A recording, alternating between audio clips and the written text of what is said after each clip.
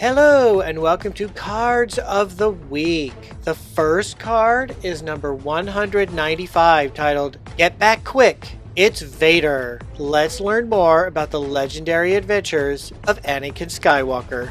When he reached Mos Espa, Anakin headed straight for Yira and told her what had happened, just as a slave execution was announced for that evening. Yira suggested that Anakin himself go with the smugglers, and she regretfully explained that she had been unable to gather all the money necessary for the children and the ghostlings to escape. However, the boy refused and told Yira to be ready at sunset before he departed, determined to rescue his friends. Selling some of the valuable junk from his room, Anakin purchased glow rods, sand masks, and a handheld beam drill, and he headed for the Mos Espa Grand Arena where his friends were being held. Entering a large drain in the unguarded holding pens, Anakin soon located his friends and freed them, ushering them into the sand drainage system through the drains in their cell just as a guard sounded the alarm. As they fled through the drain pipes, Anakin gave the others sand masks while Dorn led the way with a glow rod and Anakin followed at the rear of the group with another.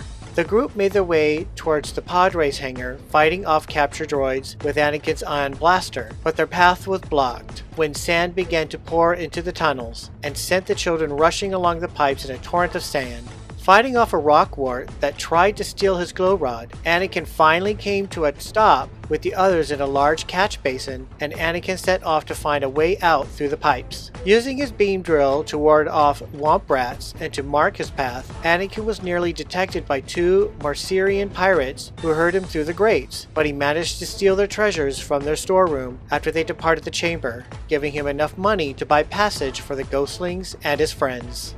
That's it for now. More information on the next Anakin Skywalker card. And now it's the backside of the card, and it's Star Quiz. Who flew with Luke in his snowspeeder during the Snowwalker battle? The next card is number 196, titled Held by the Stormtroopers. Let's learn more about Stormtroopers. When in non-combat situations, various Stormtrooper officers wear a uniform similar to various other officers in the Imperial military hierarchy, and specifically conformed to the uniform standards of the Imperial Navy branch. The uniform worn by a Stormtrooper officer was identified as being black-colored tunics and caps. Because the uniform was largely derived from similar uniform standards of the Imperial Navy, the Stormtrooper officer uniform featured several similar insignia, including officers' discs, rank insignia plaques, and code cylinders, the last of which allowed Stormtrooper officers access to secure areas and computer systems. That's it for now. More information on the next Stormtrooper card. And now it's the backside of the card, and it's Star Quiz. What is the more technical name for the Imperial Snow Walkers? Here are the answers to the previous cards.